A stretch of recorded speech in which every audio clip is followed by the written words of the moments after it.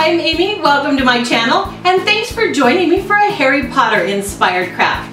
There's lots of Harry Potter wand tutorials out there, but this one's kind of special. Today I'm going to show you how to make the Elder Wand.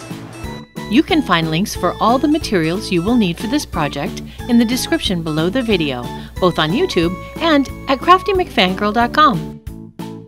You will need something to bake your project on. I recommend a silicone mat and baking tray, a long chopstick or dowel rod, polymer clay of any color, clay tools, brown paint, white paint, Mod Podge hard coat, a paintbrush, and a fine-tipped black marker. Start with an image of the Elder Wand to work from. I'm working on a silicone mat on top of a baking tray. This way I can move my project right into the oven without having to transfer it. I'm using a long chopstick for this project. If you don't have a long chopstick, you can put two shorter sticks together. You can also use a dowel rod or whatever you have at home that's the right size. Don't use plastic. Whatever you use as the base of your wand will have to survive being baked in the oven. Because we're going to paint the wand, you can use any color of polymer clay you want. I had some leftover yellow clay from another craft. Condition and soften your clay and separate it into 8 sections of varying sizes. Form 6 bulbs on the chopstick, from small to large. Use your picture reference to get the general size, shape, and spacing correct.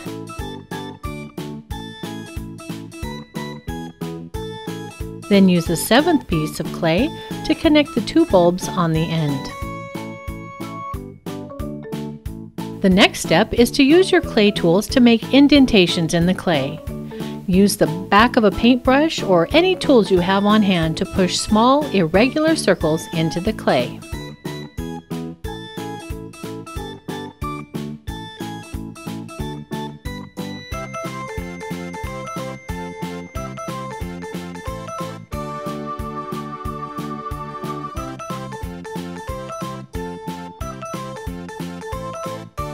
The final step before baking is to use the 8th piece of clay to create the end piece of the wand. Form a round triangle shape with a slightly concave top. Then attach this piece to a paintbrush handle. This will create a space for the chopstick to attach and make it easier to add the pattern. Use a clay tool to make 6 or 7 vertical indentations in the end cap. Then carefully remove it and apply it to the wand. Connect the clay to the wand using a smoothing tool, and your wand is ready to bake. Bake according to the instructions on your clay package. Baking time and temperature will vary by clay brand and the size of your project. Once your wand is baked and completely cooled, it's time to paint the entire thing with dark brown paint. I used burnt umber. It may take 2 or 3 coats of paint to get opaque coverage, depending on the color of the polymer clay you used.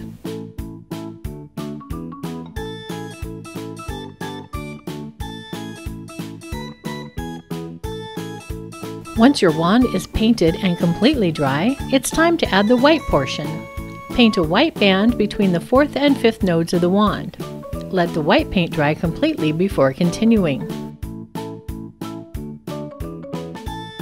When the white paint is dry, it's time to add the magical markings. You can find a diagram of the markings online for reference.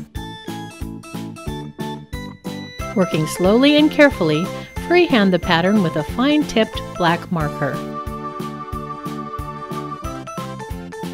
Once the pattern is done, the final step is to add a coat of Mod Podge hard coat to the entire wand. When the Mod Podge is completely dry, your Elder Wand is done. Now you have what is said to be the most powerful wand that has ever existed. Thanks so much for crafting with me today. If you enjoyed this project and you want to see what comes next, don't forget to subscribe to the channel. And if you're interested in Harry Potter inspired jewelry, check out my other website, GeekyMcFangirl.com. I have lots of Harry Potter inspired designs to choose from. Thanks, and I'll see you next time.